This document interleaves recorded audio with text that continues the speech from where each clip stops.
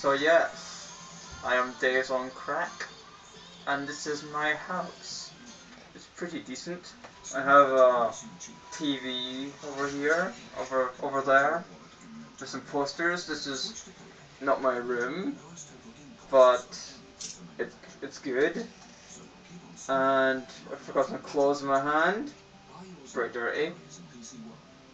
What And What are your views on Ronzoncrack no longer being on YouTube?